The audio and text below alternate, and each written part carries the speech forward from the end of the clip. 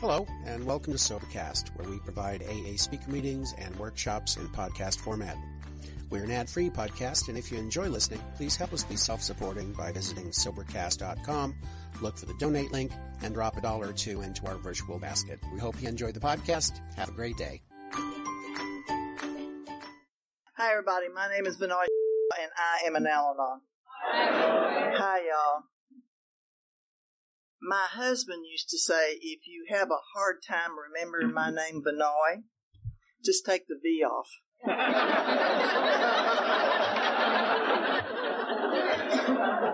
Yeah, well, he's dead now, so.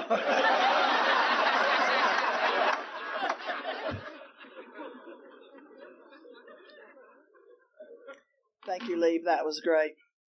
I used to be really hot, didn't I? Yeah. I look at those pictures. I want to thank Lee and this really amazing committee. I mean, y'all are really amazing. You have literally grinded out every dime of our plane ticket, right? I mean, we haven't sat down all day. Come over here and talk here. Come over here and do this. Come over here, fix this. Oh, come over here and do this. Jeez. Damn. And as a whole, and I don't think I'm lying, but as a whole, I think this has been one of the best group of sickos that I've been around in a long, long, long time.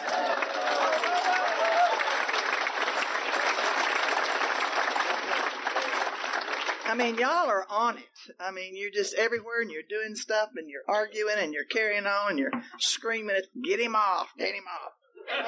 Which reminds me. First of all, I need to make amends to the convention or the committee. I somehow got this all screwed up. I don't know how. So I didn't come in. I didn't fly in until 9:30 last night. So I missed you. I will get, hopefully, your tape. I've watched you all day, and you're way sick. And I have to leave at 6:30 in the morning. So I'm so sorry.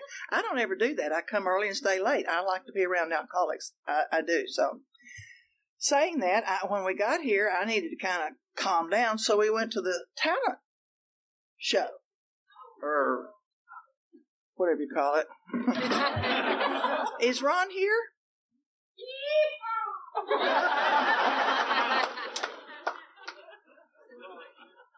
Are you single, Ron? Huh? Are you? Yeah. Is Nikki here? Is Nikki here? Is she single?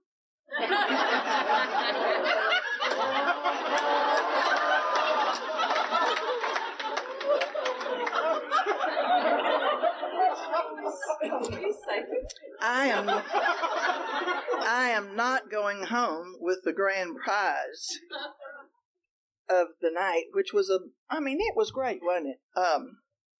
It was a bowling pin and it had been painted. And I saw that and I fell in love and I wanted it. So, Lee and I put a show together. We choreographed it. We sang. We were full of energy, knowing that we were going to win it. Ron. And we did, I'm a little teapot. We did not win. We had a standing ovation. We were the only ones that had about 6 standing ovations. But when the voting came, here was little Nikki.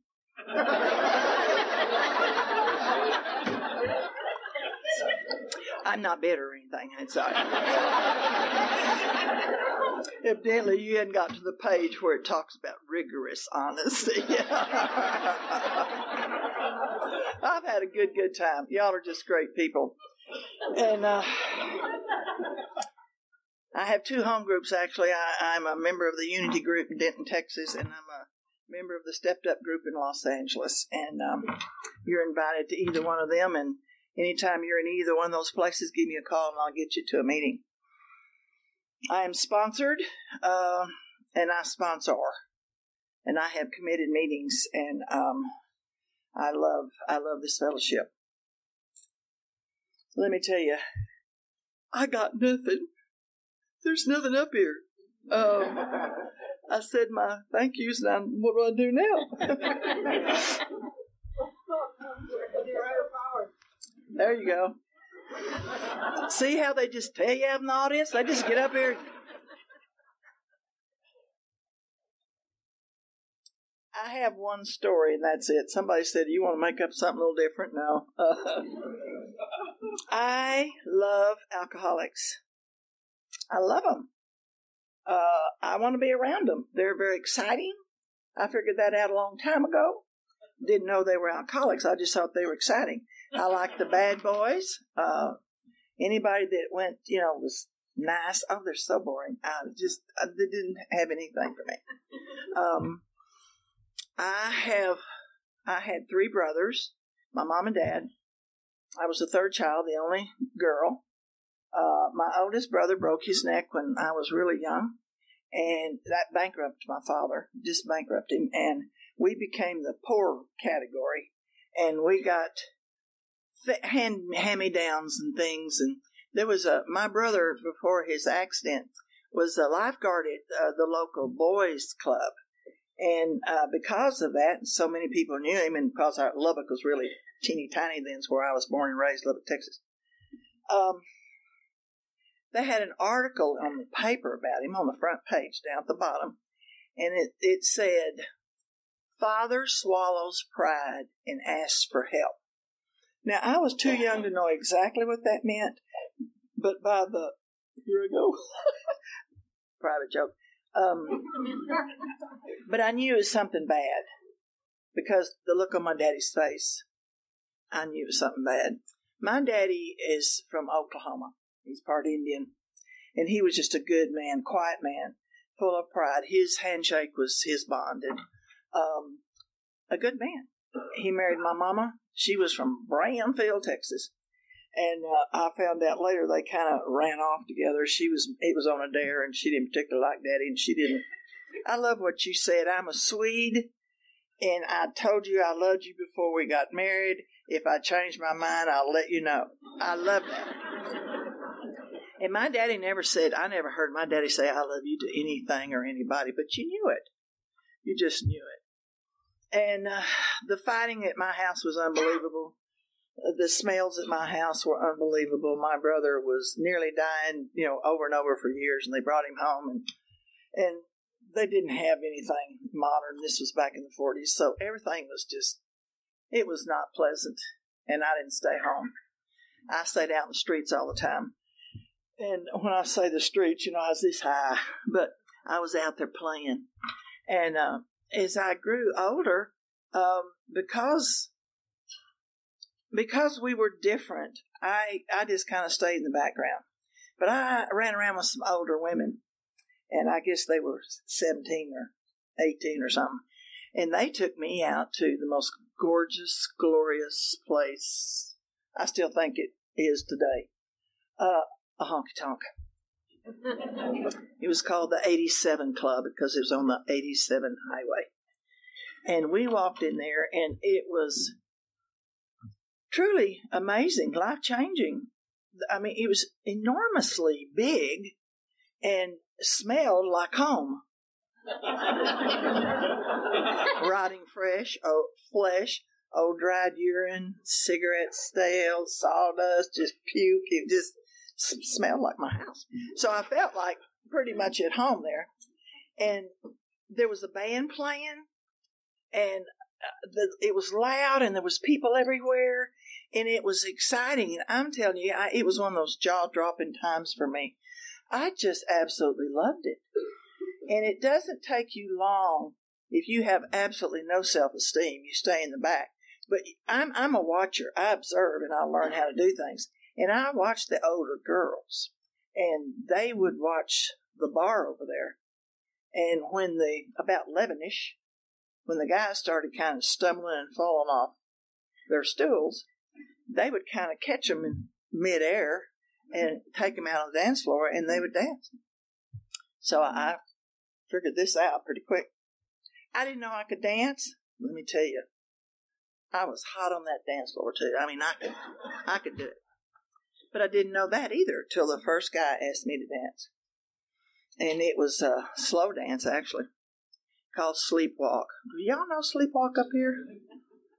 Some of the women are going, because that Sleepwalk. It is a guitar instrumental, and it goes into your soul. It goes into your bones. It goes into your breathing. It just takes you away. I'm quite sure probably like an alcoholic takes a drink. It just takes you away, and it changes you. And this guy asked me to dance. Now, he was pretty drunk, and he liked to cuddle on that dance floor. And I had never, and I'm not unique about this. I mean, if you grow up in alcoholism, this is not unique, but I used to think I was. Nobody had ever hugged me. I was never tucked in bed or rocked or anything.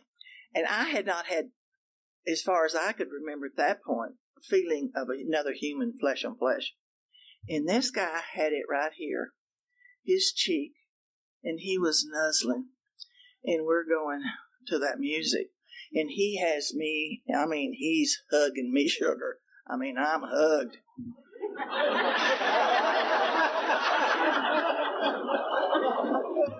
And it kind of goes like this.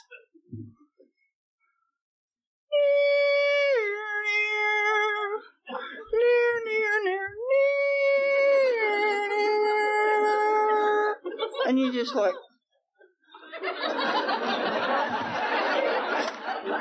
and he's right here, and he says, now listen up.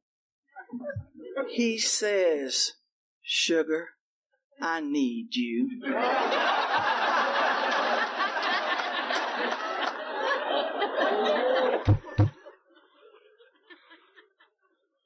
I never knew how to describe that until I got in the program, and I had heard a speaker say how awkward he was and how awful he felt and stumbled around and had pimples on his face and blah, blah, blah. And then he took a drink, and the drink went down here and went boom, come back up, and he grew arms and muscles. Oh, he was a man, and he just could face the world. Well, when he said that, boom, yes, I had hit the mother lode. I tell you, I was so excited. Well, we'll get married pretty soon, and everything is going to be wonderful, and this is it. This is fabulous. And I don't remember if we went to his house or my house, but I had a spiritual awakening that night.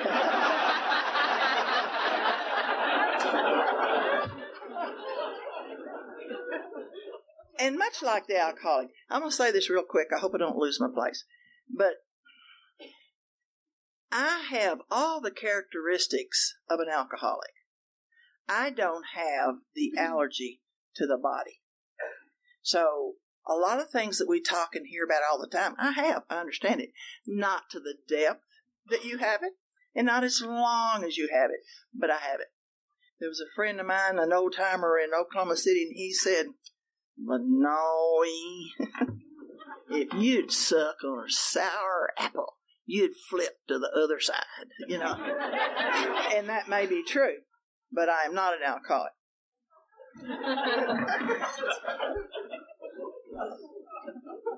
I woke up with guilt and remorse, like an alcoholic does, because my grandmother was a Baptist. And I did not go to church. My families didn't go to church. There was nothing at my house that I saw any evidence of God at all. God was not anything anywhere in the scope or on my radar. But my grandmother was a Southern Baptist, and some of you may know what that means. A Southern Baptist is, if you dance, you're going to hell right there. If it whizzes through your head, you're going to hell. Boy, you really would go to hell. Just woo! You think it, you done it. And if you laughed on Sunday, and I wasn't supposed to wear shorts on Sunday, there was a lot of rules. So I woke up thinking, my grandmother, I am going to go to hell. But at the time, I didn't really care. And I looked, and he was gone. I was with my house because he was gone. And I thought, what happened? What happened here? I thought this was good. I thought I had a hymn. I mean, I needed a hymn right here. If I had a hymn, then y'all would see I'm worth something. And this guy, I had him. I had a hymn. And he's gone. And I was like, I was really hurt. So I was talking to the big girls. Now, come on, don't worry about it. We'll see him this weekend. We were weekend warriors. So we go back out there, and I didn't see him. But I realized this. The stools were full. Smorgasbord over there.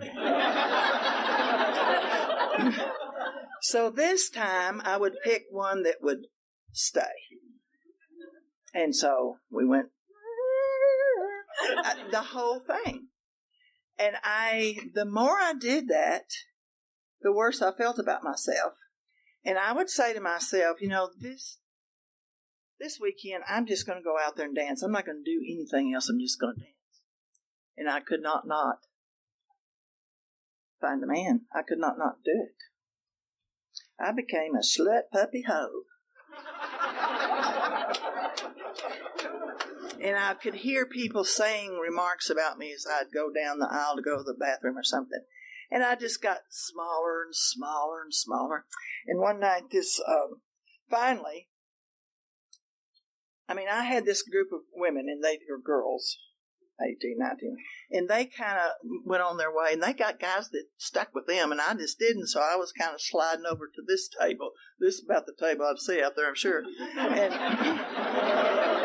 And this table started going to the Bloody Bucket. The Bloody Bucket didn't open until 2 a.m. And you met some of the finest characters out there you have ever met in your life. It was marvelous. They called it Bloody Bucket for a reason. There was always a fighting, a stabbing, a shooting. The tables flipped through the air. It was so exciting. I loved it there. And we'd stay till nearly dawn and then leave. But one night this guy came by and he threw a $100 bill on my table. Now, I'd never seen a $100 bill. I was just fascinated by it. And he had that swagger. I just love alcoholic swaggers. I watch y'all a lot. And he said, here, run around on this a while. And took off. Well, I was impressed, but kind of frightened, because this guy was known to be halfway crazy and very mean. And he wore a shoulder holster. And he made sure you saw it. And he was one that was shooting around and about. But that was all right. He would be okay. I would help that boy, and maybe he could stay here.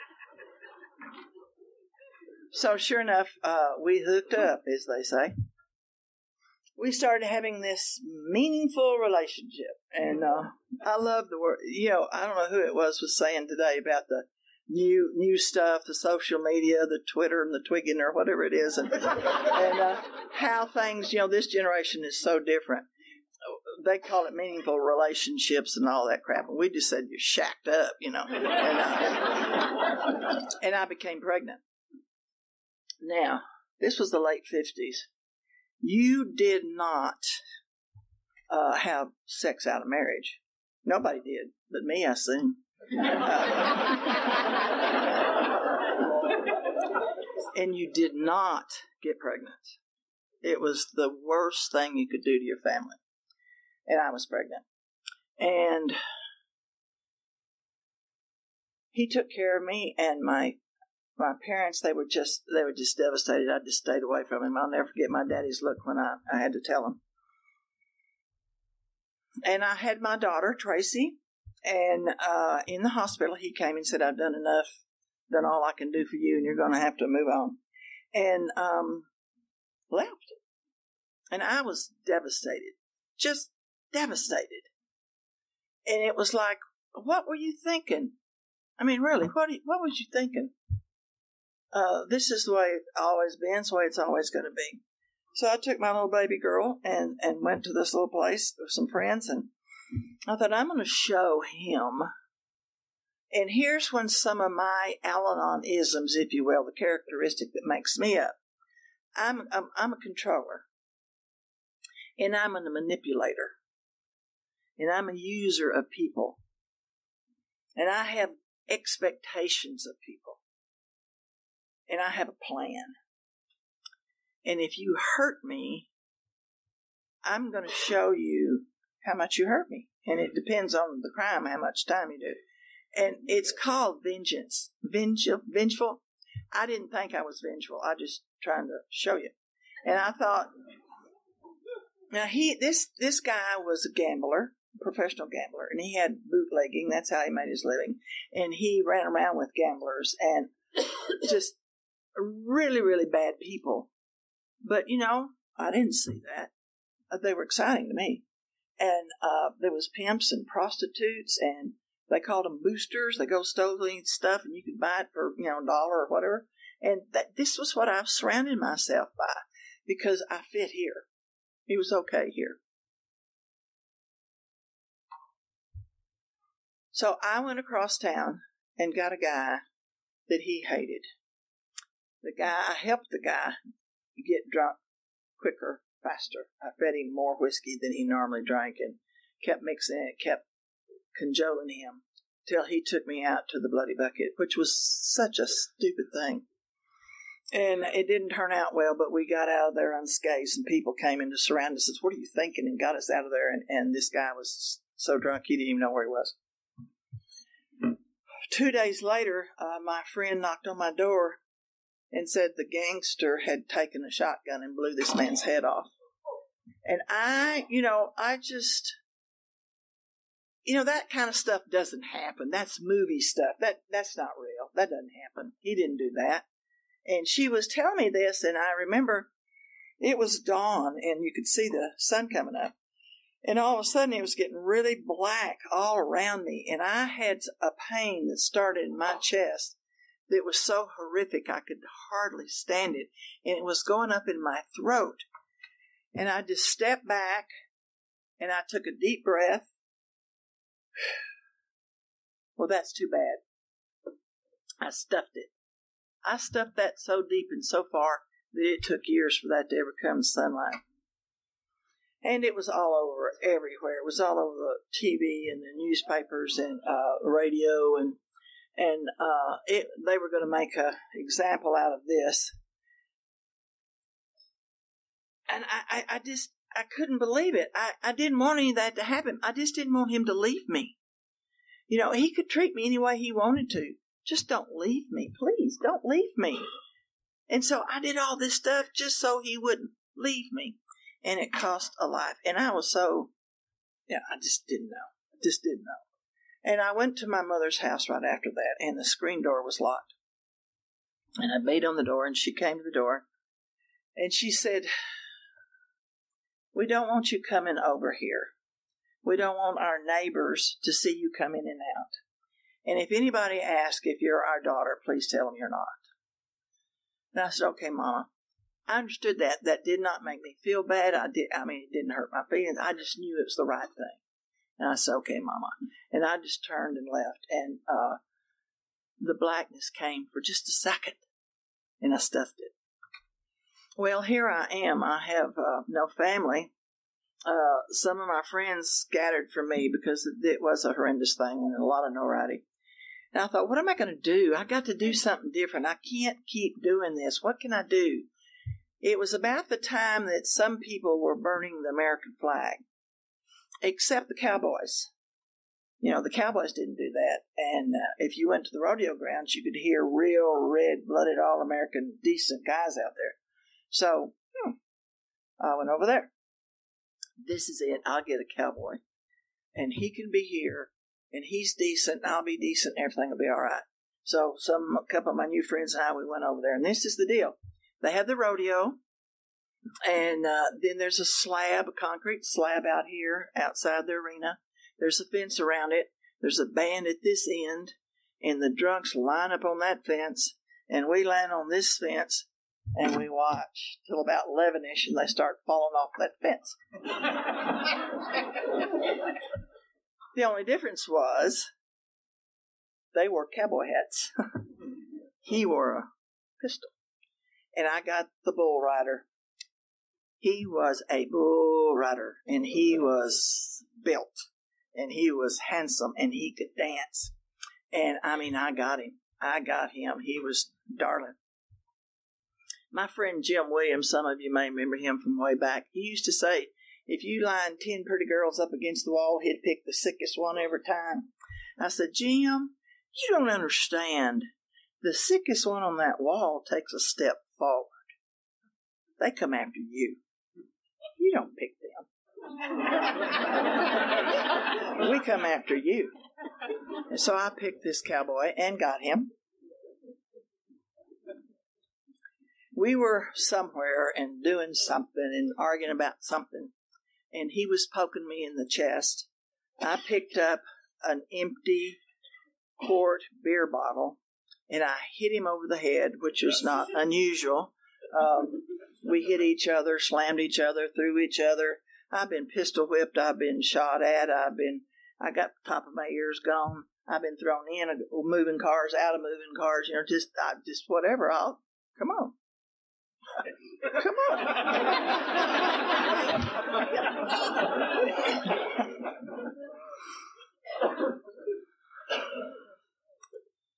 And I'd sent him to his knees with that quart beer bottle. And I thought, this is not a good idea. So I ran, and I went outside, headed for my car. And he grabbed me, and he caught me, and he spun me around, and he said, I think you've just knocked some sense into me. I think we should get married.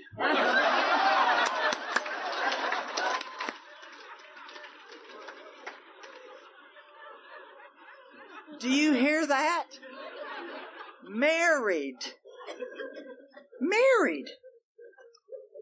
I had not ever thought about marriage. I didn't even ask that gambler, we've got a baby coming.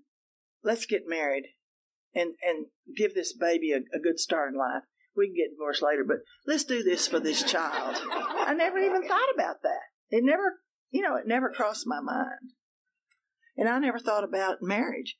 When you live the kind of life that I did and was, I lost all my dreams.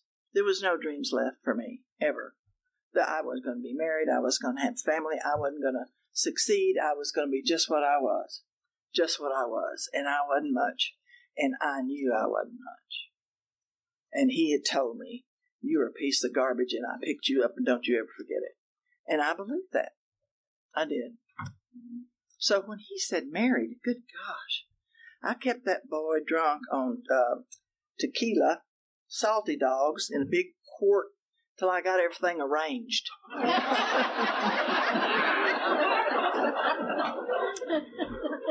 And I went over to my girlfriend's house and propped him up against the wall and got Jake, who was just drunk as he was, and propped him up to be his best man. We had a justice peace over there, and we got married. And really, really, really had a great marriage. I mean, I had all the dreams. Here I can bake cookies, I can make little kitchen curtains, and he can mow the yard, and we'll go to PTA. This is it. And it was a great, great marriage for the first 6 days.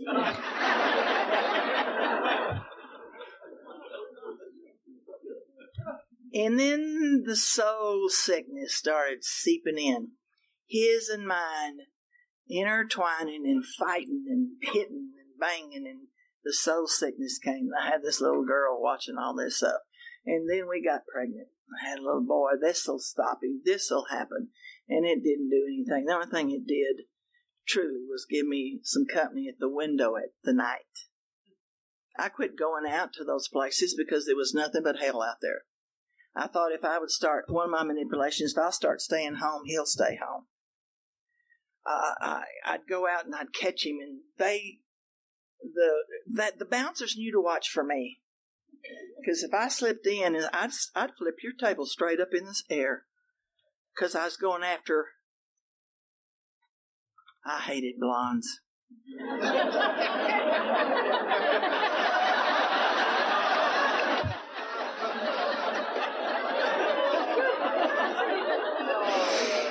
I mean real ones, you know.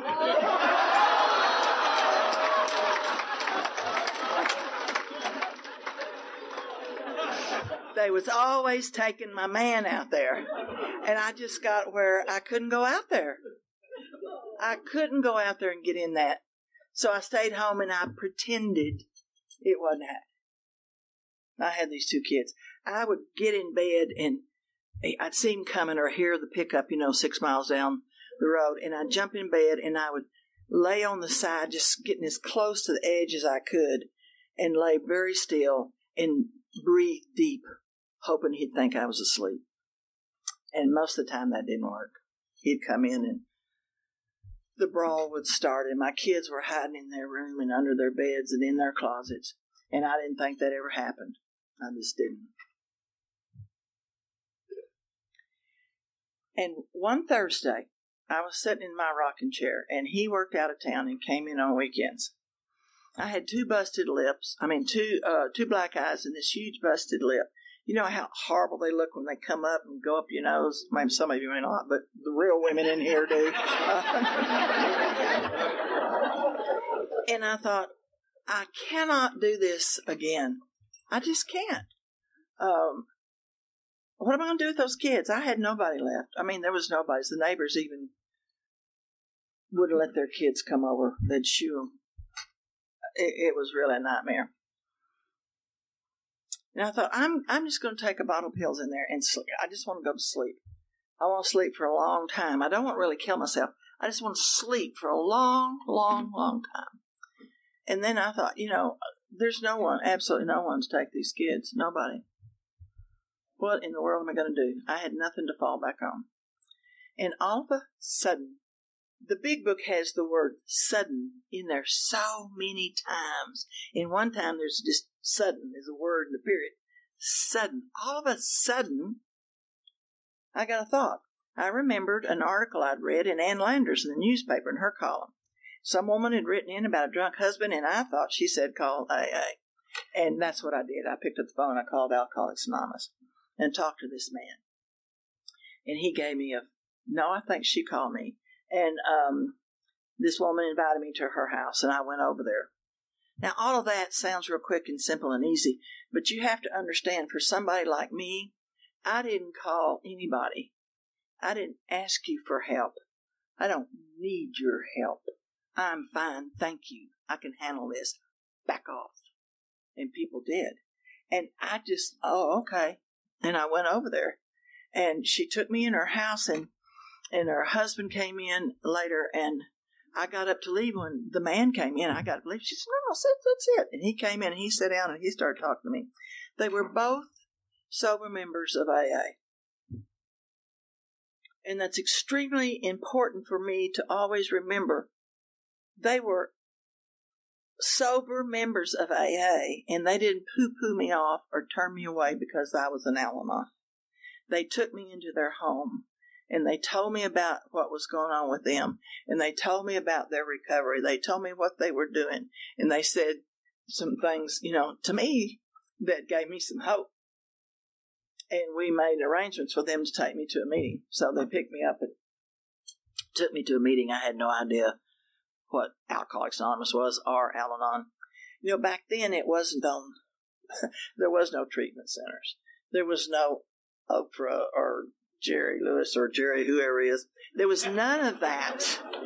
Everything was quiet and secretive, and it was just nothing. And it was a very moral, horrible thing to be alcoholic and have your family like this. So they took me. And when we got there, he got out of the car, and he came back behind the car. He opened her door and came up to me, and I was already out of my door. And he said, oh, and he slammed my door. And then he walked to this clubhouse, and he opened the door, and I was kind of behind him. And he held the door open, and he stood back, and he looked at me. And I'm looking at him. I thought, what is he doing? Why didn't he go in? And he's just standing there. And finally he goes,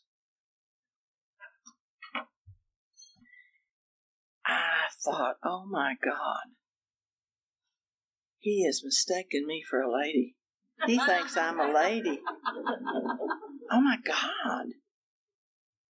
I just was stunned. I'd seen Rock Hudson and Doris Day do that, but I'd never seen a man ever do that. Ever.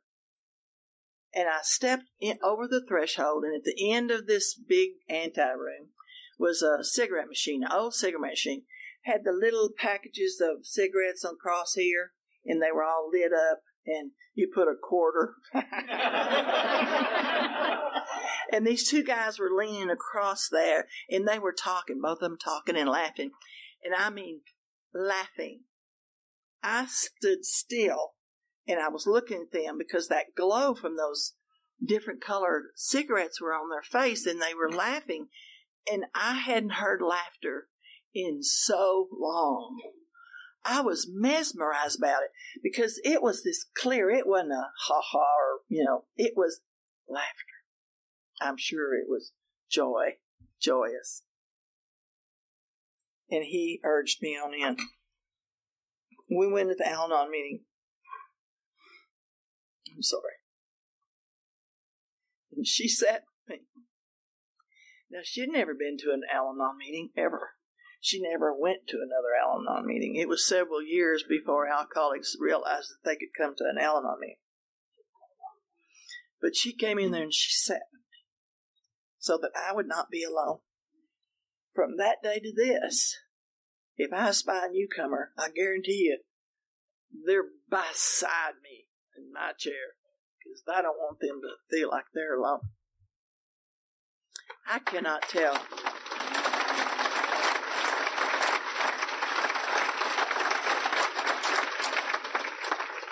I cannot tell you what they said. I have no earthly idea. But whatever it was, I was hooked. And is it already that?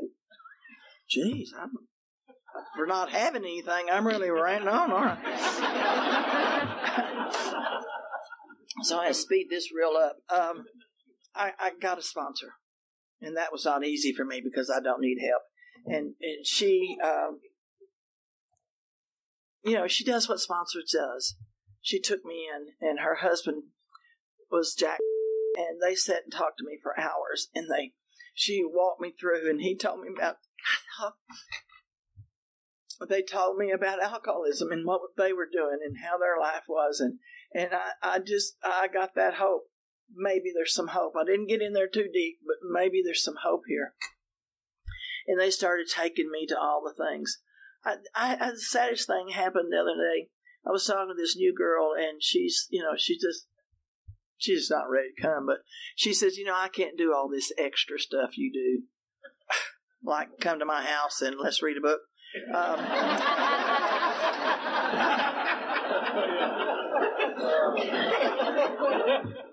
They got me in the car, and they took me to conferences and conventions, and they took me to different meetings.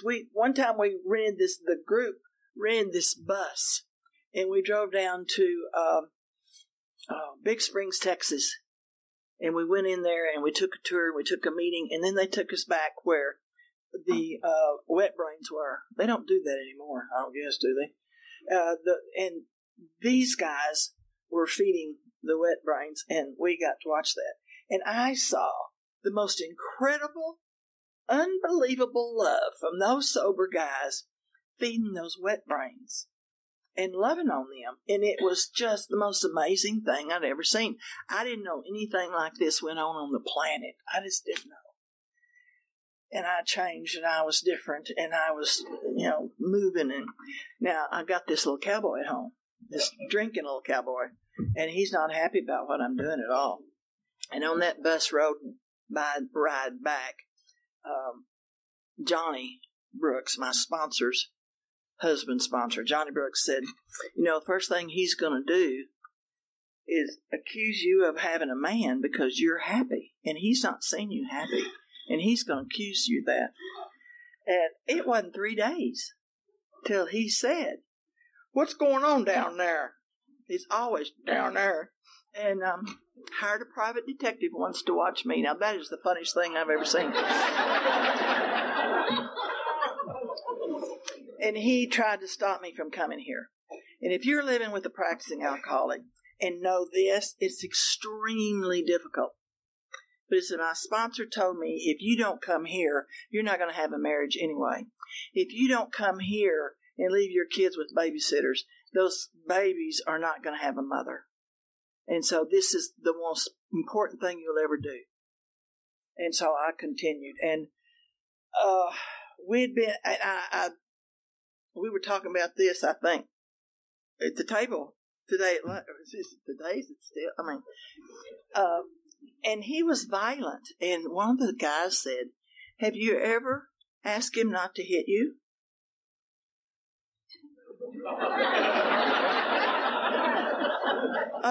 No. Catch him in the morning when he's sober and talk about this. And so I did.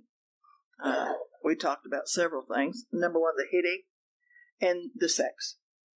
And I told him, I love you, but you can't perform. And I love you, and I don't want this. And I cannot have you hitting me again. These kids don't see it, and I don't deserve it. And he went pale. Now, he's a drinking, violent, mean man. He said, okay. And he didn't. He stopped all of that until I think it was 5 or 6. I've been in the program 5 or 6 years, and I was asleep way at the back of the house. Kids are in the front of the house. He opens the door, and he flips on the light switch. And by the flip of that switch, me way back there, I heard it in the house. Something happened. Something was in the air. The atmosphere changed. And I knew hell was on its way. And I was trying to get out of the bed, and he was back there, and I know in 5 seconds, he jumped in the middle of that bed and started just beating the crap out of me. And I was trying to get away from him. I got tangled up in the sheets, and I slipped off in the bed, and my head hit the floor, and when it did, it bounced up like this. And in seconds, there was my 2 children. And they were just dancing jig. Daddy, please don't hit her anymore. Please don't hit her anymore.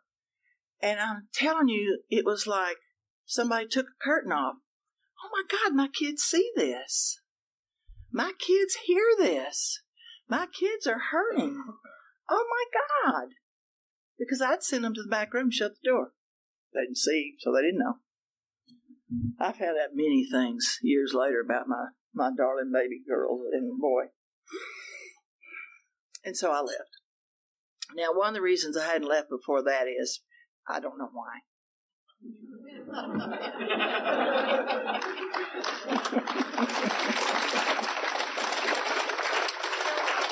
I don't. Ask an alcoholic, why are you drinking? They don't know why. I don't know why I stayed in it. I don't. I was going to leave as soon as the bills got paid, as soon as the car's paid off, as soon as I get some money, as soon as I was going to leave. And this was the day. And so I left. And, when you're ready, God just takes care of you. I was a high school dropout, and I knew I was uneducated. What was I going to do to support these kids was one of my fears. And boom, boom, boom, boom, boom, boom.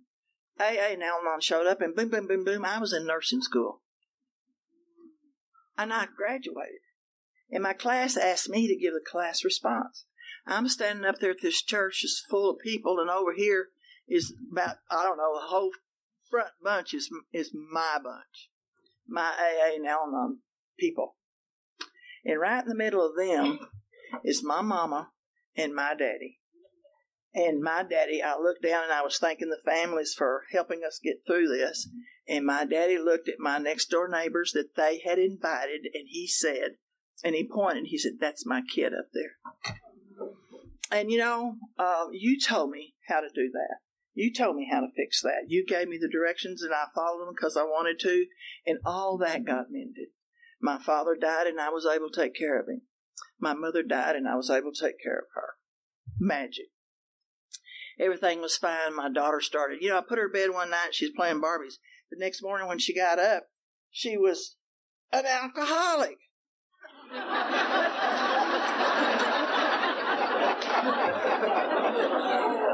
The war was on. The war was on. She was. I heard you women talk, and she wasn't going to do that. You hear me? You're not going to do this. And so, well, the end of that story. She's out and about and gone. And then my little son one day, he wasn't home, and his drunk cowboy father, we'd, of course, divorced by now, had kidnapped him and took him off, and I didn't know where he was for 3 days. I was just frantic.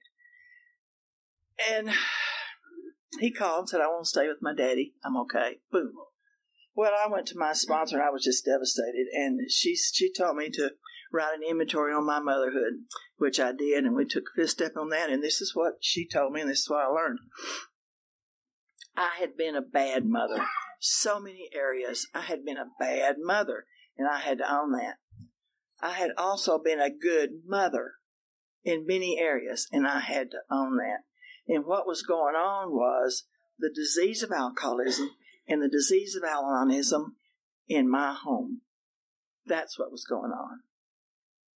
And she said, God has no grandchildren. None. He knows the past of your kids, and it's going to be okay.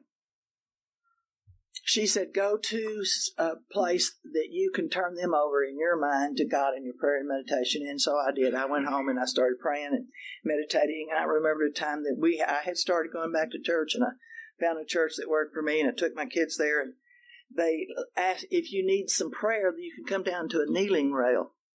And so I went down there, and when my son asked me to, we went down there to pray for his cowboy daddy.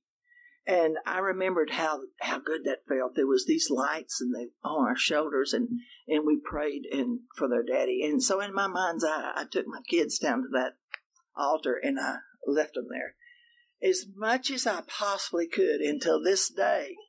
When I get in trouble, that's where they are. We're down there. So the kids are gone, and I'm free, and I'm out running around, and I'm in these conventions, and I meet a man.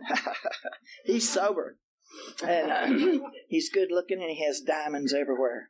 I can't tell you which caught my eye first, but so we started dating. He lived in California. I lived in Texas. It's one of those things. And we decided to he was going to move me out there, get me an apartment. It was all set. I had to have an apartment because we would do it the right way this time. And I didn't want to do it anyway, but the right way. So he's going to rent me an apartment. I was going to get a job, and we were going to be in the same city to see if we could have a relationship. And he got scared. Fear. And at the last moment, he dumped me. Dumped me. I had quit my job. I had given my furniture away. I had everything in a U-Haul trailer, and one of my friends was going to drive me out to California.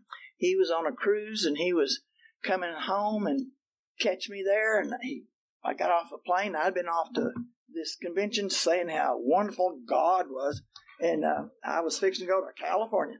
And there he was, and he dumped me. And I was just devastated, completely and 100% devastated.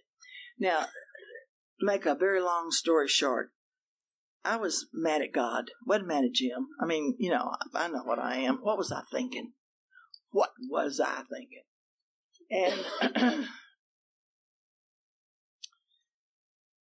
I started my old sluppy puppy hoe ways within that AA club. I'll show you, God. And I hated myself for it, but I couldn't help it. I was thinking I was doing something to God, I don't know, and I got caught. And I was at a conference with my sponsor, Brownwood, Texas, and I got caught there. And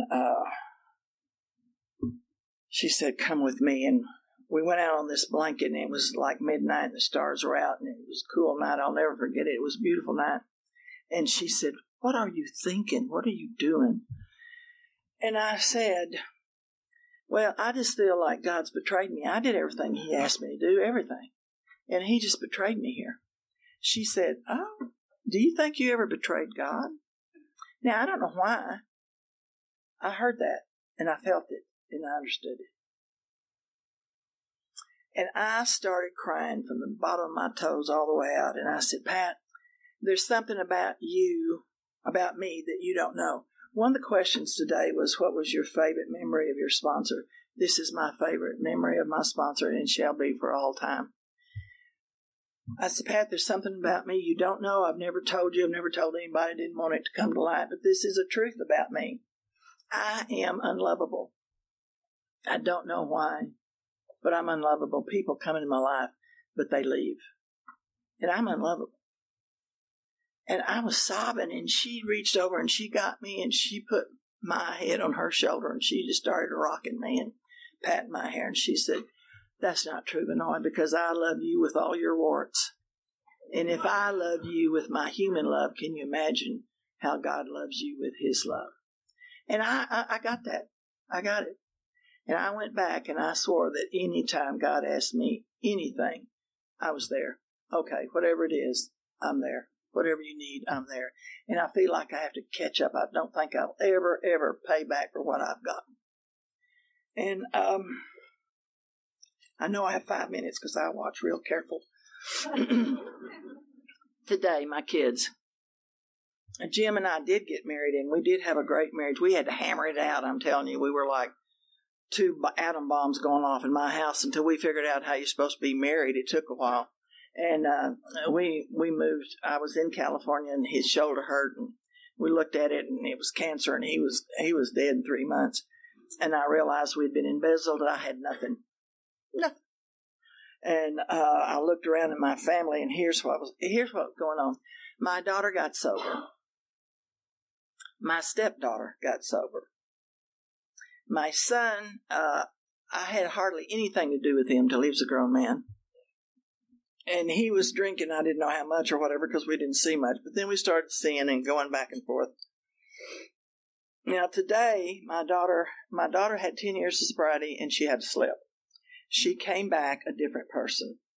We were really close and loving, but when she came back, it had changed. She got sober for 2.5 years and had another slip. And it just changed. And I had to eventually step away from her. She's sober. She's going to have 15 years. She's married. But I had to step away. Her daughter, my granddaughter, is sober. My son, this is how God works. When I could not stay out in California anymore because we'd lost everything, I decided to come back to Texas. And my friends in Denton, Dallas, said, come stay with us. My son had been in Indiana for 20 years, and he got transferred to Denton. We both got there the same week. He saw this, found this. He was going to buy some land. I was going to put a little house on it. We were going to be happy. Well, he met this blonde.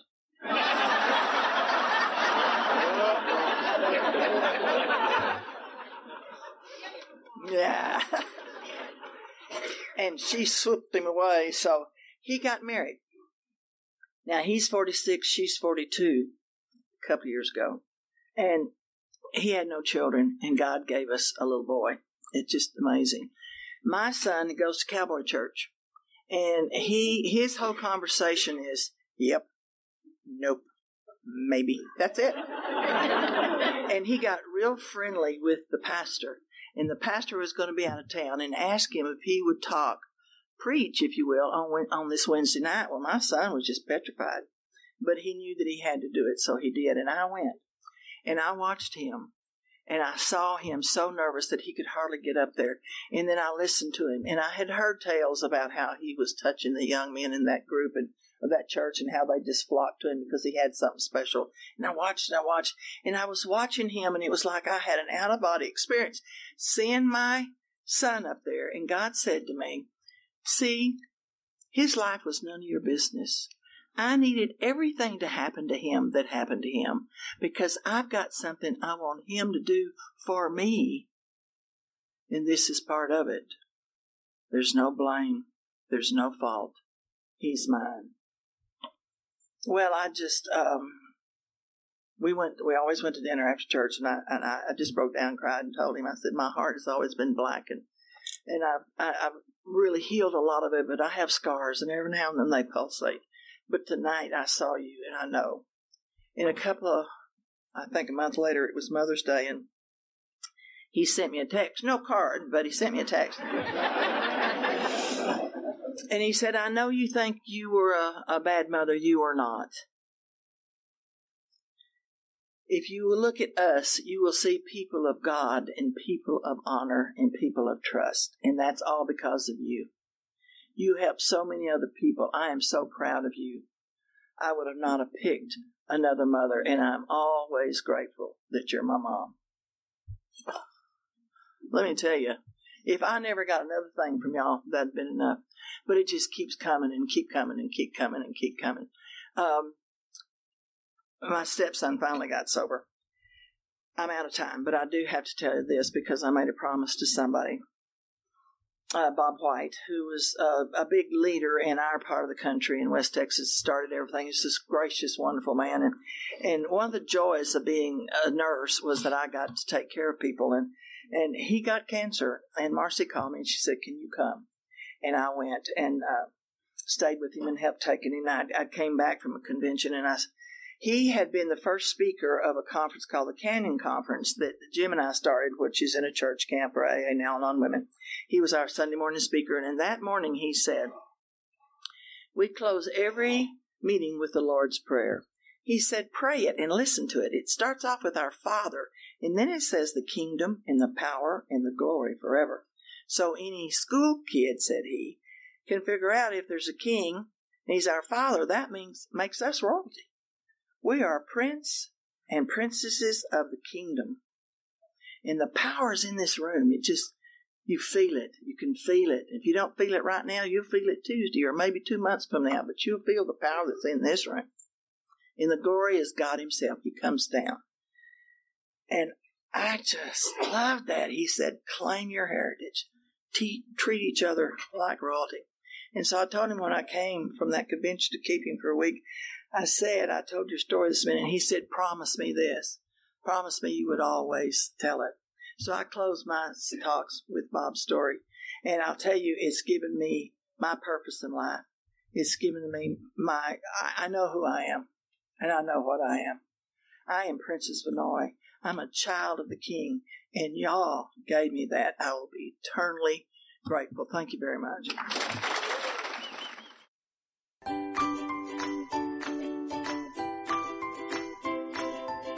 Thanks for listening. I hope you enjoyed the podcast. Sobercast is ad-free, and we'd like your help in order to keep it that way. So if you'd like to help us be self-supporting by pledging $1 or $2 a month, visit Sobercast.com and look for the donate links. Thank you very much.